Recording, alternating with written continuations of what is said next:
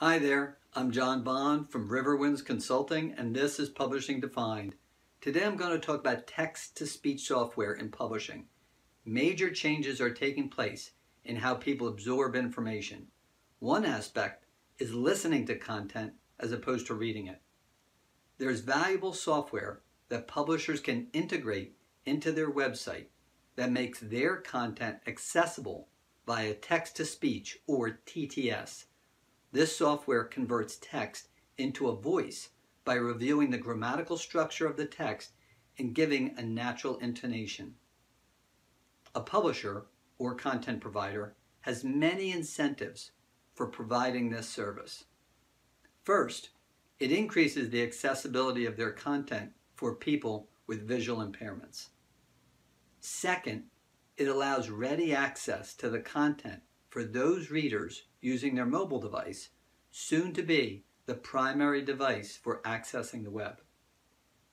Third, it gives users the option as to how they wish to consume content. Fourth, it increases time on the page and number of articles or pieces of content access. There's valuable software available to the user and the publisher or content provider to convert their digital content into the spoken word via text-to-speech. At the forefront is Hoya, which has two products, NeoSpeech and ReadSpeaker.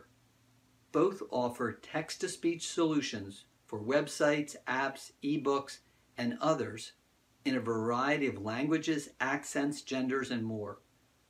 Amazon's Polly has received a lot of press and is making big inroads. Other options are available, such as Voice Reader Studio 15, Natural Reader, and others. Some target the users, and others are enterprise-wide. A quick web search will provide many options. Whatever the software, all publishers, and all websites for that matter, should be offering users the text-to-speech option. Both parties will see big benefits. Well, that's it. I'm a publishing consultant and work with associations, publishers, and individuals on a host of content-related issues. Reach out to me at riverwindsconsulting.com with your questions. Hit the like button below if you enjoyed this video. Please subscribe to my YouTube channel and click on the link to see another video on startups in publishing. And make comments below or email me with any questions. Thanks so much and take care.